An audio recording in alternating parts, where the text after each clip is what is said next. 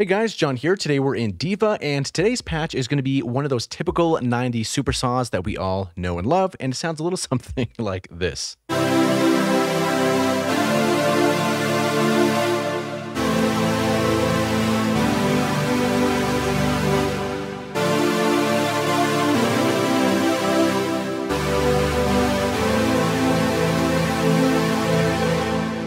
And you could also play it not necessarily in a chord fashion, but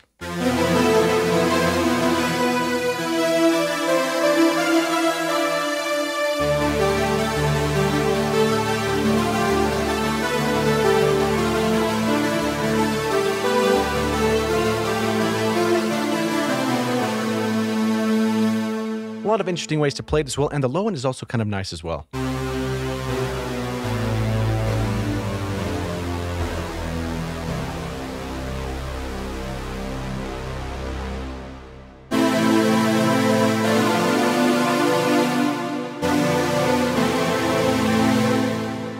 Alright, so let's go ahead and make this one. It's actually pretty simplistic to make, which is really, I think, the charm of Diva, right? It doesn't take too much effort to make a really cool sounding patch. So with that being said, let's open up our second Diva here and let's right click and knit just in case.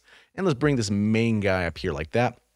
Okay, so basically what we're doing, we have the digital oscillator using the high pass filter, the MS-21 on revision 1. And then we're using the cascade filter and then both analog envelopes, and then for our effects we're using a chorus and a delay, so really not too crazy at all. We are using 3 stacks here, and we're also panning the stack index, which we're going to get to in just a moment. Okay, so with that said, let's switch out our first one just in case we didn't do anything. So init preset. Okay, so down here, go to the digital one, and if we look here at our settings, we have this first octave to the right. That's our first move to make right over here.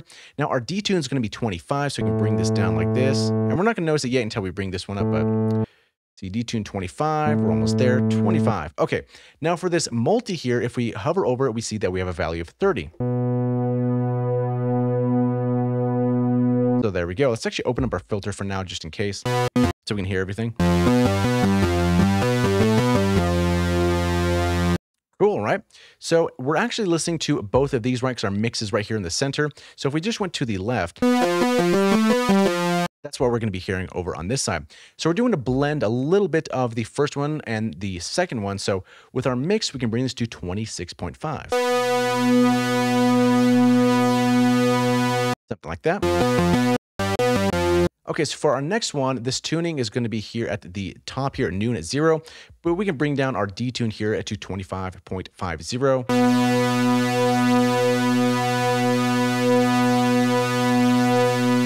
And then our multi is going to be 42.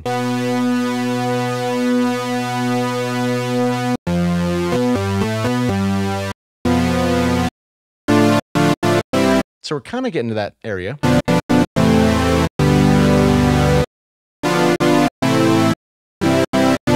We can just turn this off just in case. Okay, so we're pretty much done here with our oscillator. So next up, we're going to go to the high pass filter, the bite, which is one of my personal favorites. I really like this one.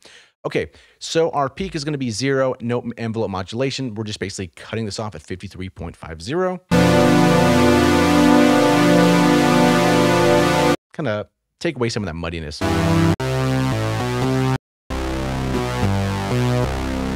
I just love how that one sounds. Okay, so next up we have the filter on Cascade. So we can go ahead and switch this over to Cascade. Now our cutoff is going to be at 132, so we can bring this down. And then our resonance is going to be at 0. We really don't need it for this type of patch. And the only real modulation, which I shouldn't have moved that. The only real modulation is going to be this envelope 2. So let's go ahead and look at our envelopes before we start adding some modulation. So both of these are going to be analog, so we can scroll up once on our mouse wheel to change both of these. Now for the amplifier, this one is going to be at 17 because if we hit this right, it's so sudden and so kind of just jarring to happen so quick, right? So let's bring this up just a little bit. So the attack's not really too strong in our face. Okay, so next up we have our decay, and that's going to be at 50, which is default. Sustain all the way at the top, it's fine. And our release is going to be at 46, so we can bring this up a little bit. Bring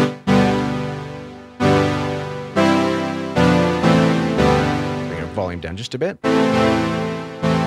So this is really kind of up to you for how much of the release that you have. If you're doing kind of like really fast moving notes, then you might want to dial the release down a little bit. But if you're doing kind of chord stabs and you want to kind of take up a lot of space, then I guess leave it at this area or even increase it. But once you go past 50, it gets kind of ridiculous. Okay, so for the second envelope here, our attack is going to be 1, which is fine because we're using this one to modulate the cutoff. So the decay is 61 for this guy, so we can bring this up to 61. Sustain is going to be all the way down, and then our release is going to be 51, which is, again, quite ridiculous. Okay, so now we have this envelope set up. Now we need to modulate our cutoff with this envelope here, and we're doing it at an amount of 44.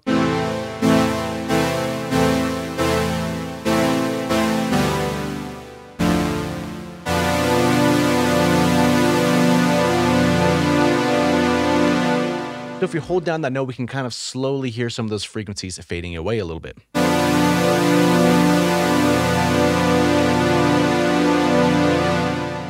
Okay, so that's pretty much all we have to do there. So before we get into the effects, I do want to bring your attention to this here. So for this patch, make sure to turn on Multicore. So I should have done this on this one, right? Because this one's it might tax you a little bit, right? So if you look down here on voices, we're going to go 16 voices. So let's go 16, and we're doing a stack of 3. So bring this up to 3, right? So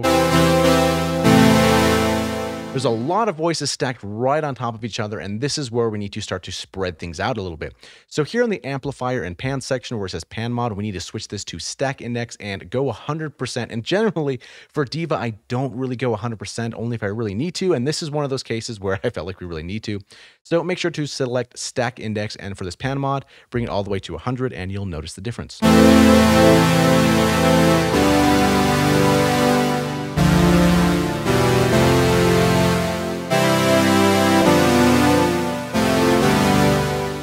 So even just without any effects, it's pretty close to what we're going for. But once you start adding the chorus, the delay, and some external reverb, it's really going to tie everything in together. So for this one, I guess we can bring in something like that. God, I wish my screen was bigger. Anyway, the first chorus is going to be on the classic mode right over here. Our rate's going to be 50. Actually, we can move this like that probably. Our rate's going to be 50 and depth 50 as well. So we can leave these two alone here and then bring down our wet to 50.50. So a lot of 50s in this one. Something like that. And our main output's 36. Let's go ahead and match that at 36 so we can have even volume there. The chorus makes a huge difference. It almost makes it a little bit wider, but it also almost softens things up a little bit. Because if we take it off here,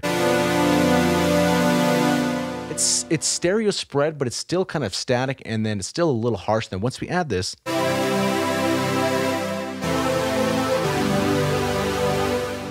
kind of really brings it to life. Okay, so now we go up to the delay. So let's bring up our second delay here.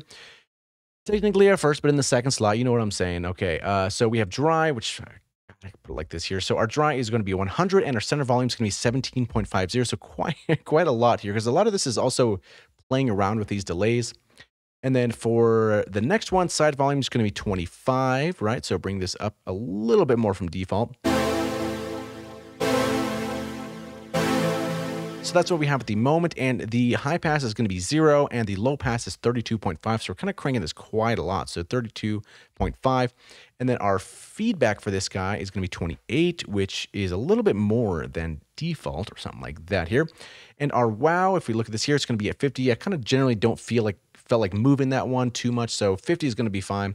And then we have our right, center, and I guess so our left is going to be 2, right, and our right's going to be 2, and then our center is going to be 4. So left 2 on the default, that's fine. The right, let's bring this down to 2. And then the center is going to be 4, so that's all we really have to do is just bring a right down to 2.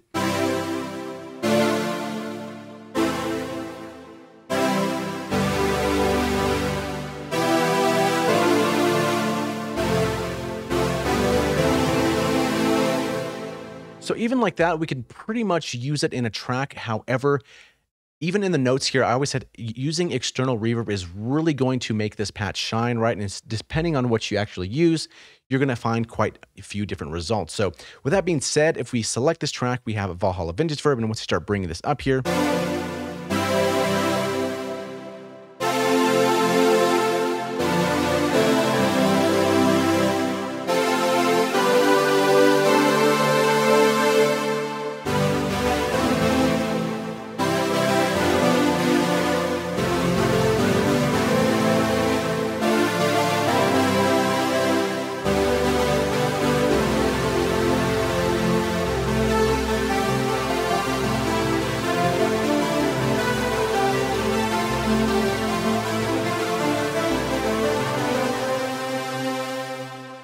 But yeah, that's basically how this patch is made in a nutshell. You could do some ARPs with it that might be kind of interesting. So if that were the case, right, we'd select our ARP, maybe make it a little bit faster, like 1/16. So hopefully you understood what I meant earlier. So if we're doing an ARP and doing a lot of notes, it can get cluttered pretty quick. So you might want to bring down the release, maybe the sustain, and kind of play with the decay a little bit. So maybe something kind of like this.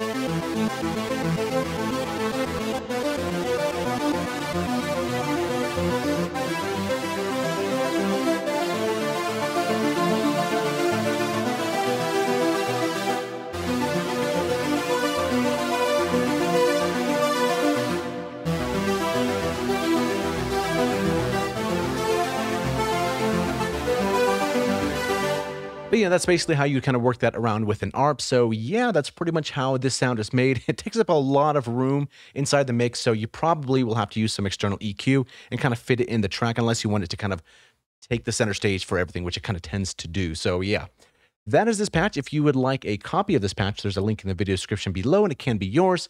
Thanks so much for watching. Hopefully you learned something and we'll see you in the next video.